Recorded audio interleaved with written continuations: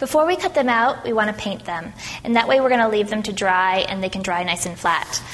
First thing I'm going to do is create, with the marker that we use for outlining, the veininess of the wings. And we do that by just drawing the lines out and V'ing them off, just like that. However these come out, it'll look just fine. You can be as creative as you want. And we're going to give it just a minute for the marker to dry before we start applying the paint. Now at this point we can do two things. We can either apply an acrylic paint, which will look fine. It'll cover a little bit more of an opaque covering, whereas I like to use the tempera glitter paint, which will give us more of a fragile, delicate-looking wing.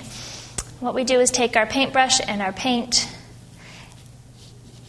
and we just smooth it on. We can use several different colors of this glitter paint, and blend them together. And if your marker runs a little bit, it's okay. It only adds to the beauty of the wing. And if we have young children doing this and they're going out of the lines, it's okay too, because we're going to end up cutting these out.